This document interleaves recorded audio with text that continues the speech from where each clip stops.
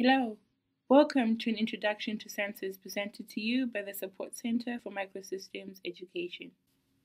This presentation will define sensors, discuss the different types of sensors, and explain the difference between sensors and microsensors.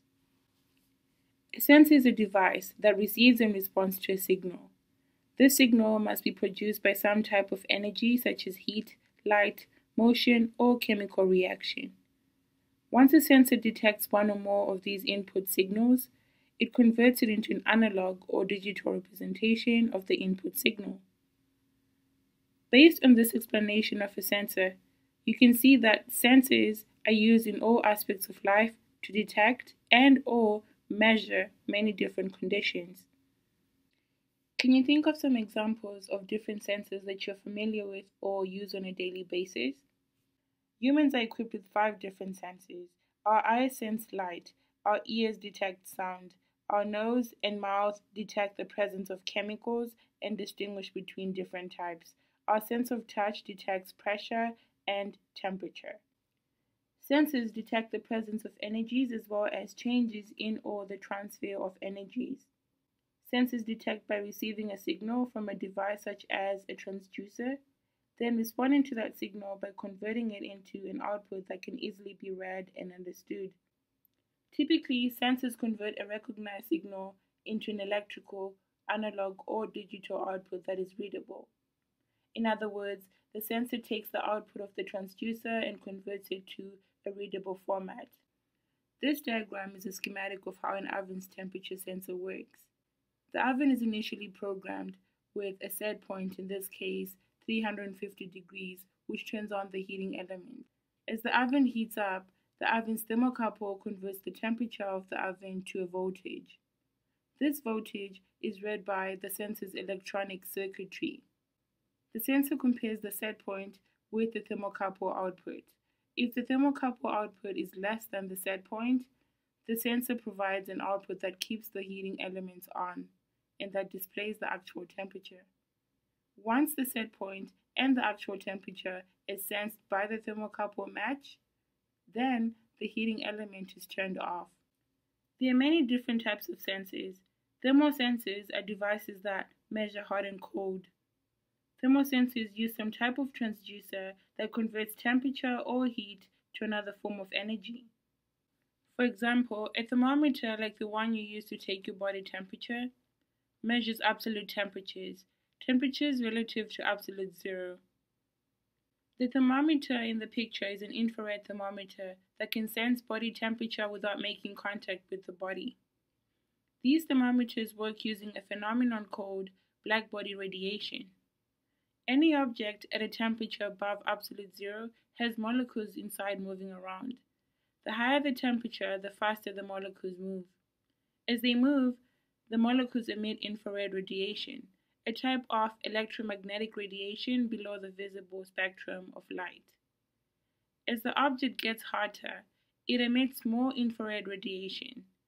An infrared thermometer measures the amount of radiation, converts it to temperature, and provides a readout.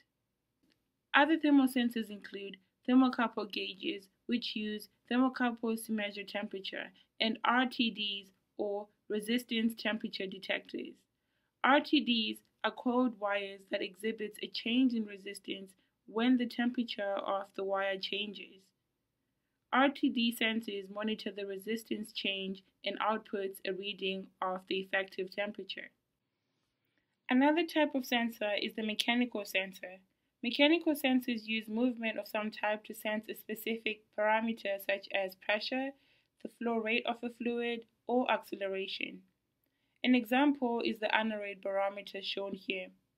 An aneroid barometer senses changes in atmospheric pressure by the expansion or compression of an aneroid capsule, a thin, disc-shaped capsule, usually metallic and partially evacuated of gas. An external spring is connected to the capsule and a needle is mechanically linked to the spring. As the pressure on the outside of the capsule increases, the capsule compresses, causing the spring to move the needle, indicating an increase in barometric pressure. As the pressure drops, the capsule expands and the spring moves in the opposite direction, moving the needle to show a decrease in barometric pressure. Other types of mechanical sensors include the pressure sensor, which measures pressure, barometers, which measure atmospheric pressure, and altimeters, which measure the altitude of an object above a fixed level.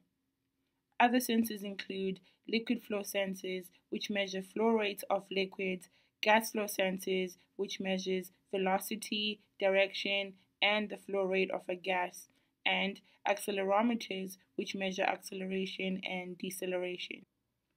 Electrical sensors are sensors that measure changes in resistance, current voltage, or electrical energy.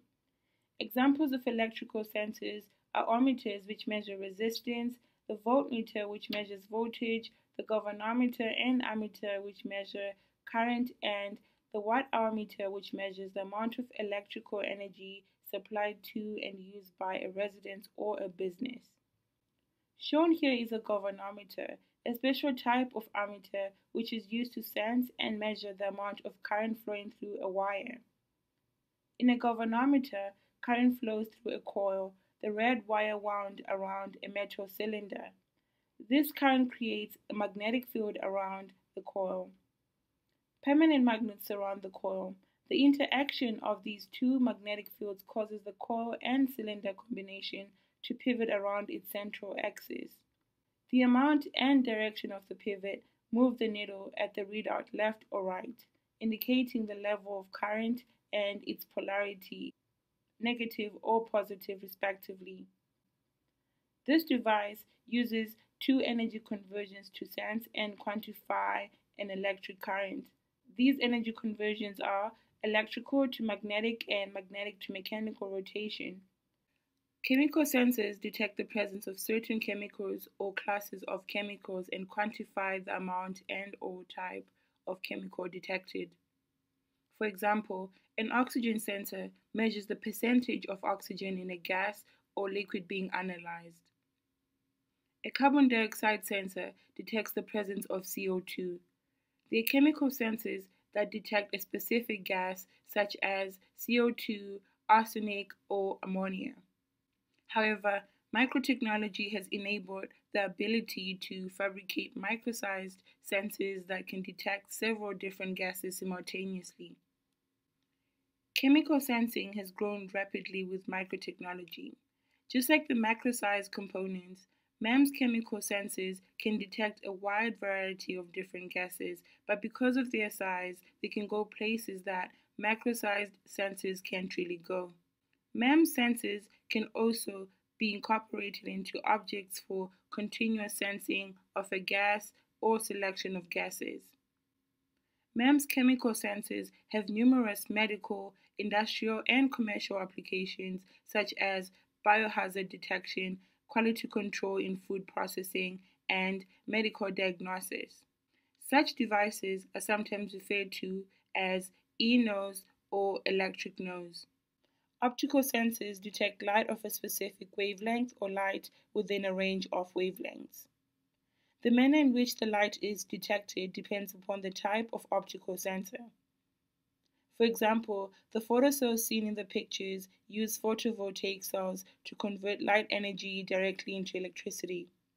The photocells on the International Space Cells are double-sided in order to maximize the amount of light detected. The electricity generated supplies the electricity for all operations aboard the station. Photodetectors range from simple resistive photocells to photodiodes and transistors. The detector must be part of a switching or amplification circuit. By themselves, they can carry only small amounts of current. They are used to control elevator door and garage doors, assembly line part counters, and safety systems. Light-sensitive semiconductor materials have been used in a variety of electronic components. Miniature proximity detectors use light to sense when objects are nearby. They contain an LED source and a detector to measure reflected light. Measuring a few millimeters on a side, they are small enough to be used in small electronic appliances and cell phones. They have a range of a few inches, useful for determining the alignment of paper in a copier, for example, the presence of your hand, or if a laptop case is open or closed. Infrared sensors are used in situations where visible light would be inconvenient or counterproductive. They can be used to tell if someone's in a room by the heat given off by a person's body. As we saw previously, infrared sensors are being used to measure body temperature by measuring the amount of black body radiation.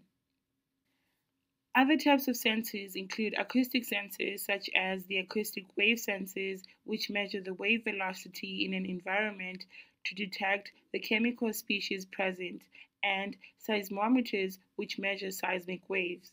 There are also motion sensors, such as accelerometers and gyroscopes, which detect motion, acceleration, rotation, and vibration.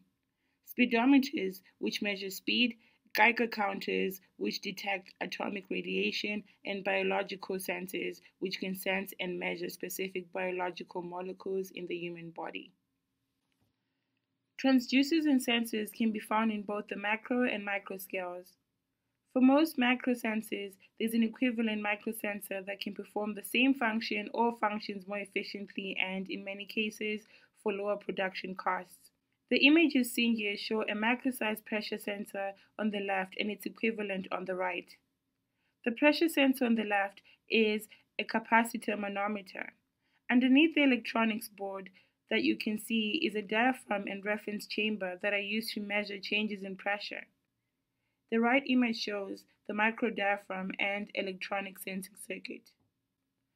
Both components perform the same function, however, their size difference is dramatic. You can see this in the left image. The green circle is around a MEMS pressure sensor, which you can see is extremely small in comparison. Other such comparisons can be found with pumps, inertial sensors, chemical sensors, photosensors, and many, many more. Here are some questions for you. Is it possible for a device to be defined as both a sensor and a transducer? Can you think of an example? As we have said many times before, a transducer is a device which converts one form of energy into another. When the output of the transducer is quantified and converted to a readable format, the transducer is called a sensor. Therefore, a sensor is a device that receives and responds to a signal. This signal usually comes from a transducer as some type of energy such as heat, light, motion, or chemical. Thank you for watching. Please be sure to visit the SCME Support Center website for access to educational materials for many microsystems topics.